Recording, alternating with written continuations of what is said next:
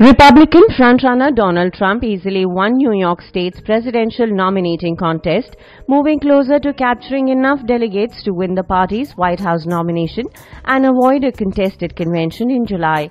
The New York City billionaire's big victory in his home state gave him renewed momentum in the Republican race and pushed him closer to the 1,237 delegates needed to win the nomination.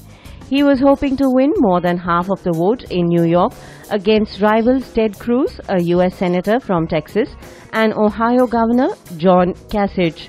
Trump could win all of the state's 95 delegates if his vote total is above 50% statewide and in each of the state's congressional districts.